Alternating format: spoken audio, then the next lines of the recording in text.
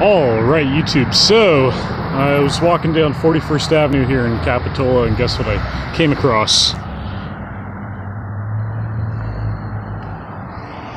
You could probably make out what that is, but human feces here.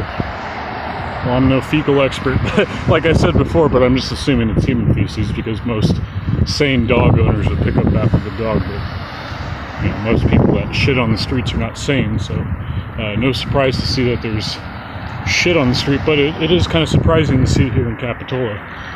Capitola is, you know, considered to be a very nice part of town here in Santa Cruz, or its own town rather, here in Santa Cruz County. Anyways, I just thought I'd go ahead and document it. Poor lady over there's hopefully she doesn't step in it. So, all right, that was a pretty good take. I'm going to end it on that.